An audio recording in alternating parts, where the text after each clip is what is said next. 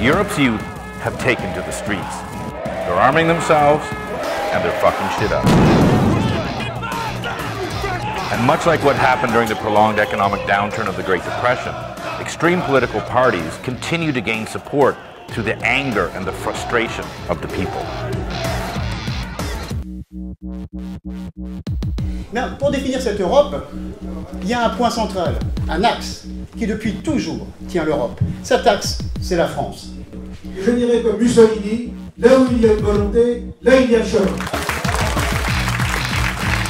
France, which has just elected a far-left socialist government, also gave the Front National, an ultra-right-wing party, a huge showing in the popular vote of the same presidential elections, placing them a close third behind the incumbent, President Sarkozy.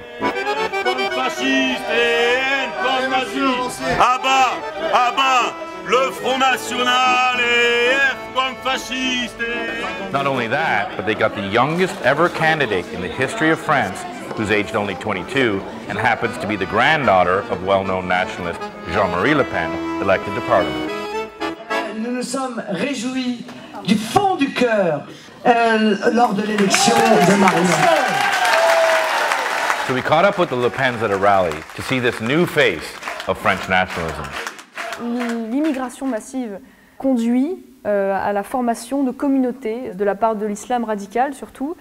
On voit de plus en plus de femmes voilées, par exemple, des mosquées cathédrales avec des minarets qui font 20 mètres.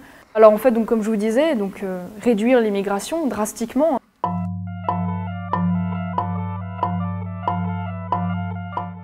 Recently you had a huge showing in the presidential election. Hollande won, but Sarkozy came second and you came third. What do you think the rise of the popularity of Front National, why is that happening? Nous luttons contre la mondialisation qui détruit notre nation. Nous luttons pour un protectionnisme économique qui est appliqué dans un certain nombre de pays, dont le vôtre, mais que l'Union européenne nous interdit de mettre en œuvre. Nous luttons contre une immigration massive et nous luttons aussi pour notre identité, pour que la France reste la France, parce que je crois que c'est pour ça qu'on l'aime.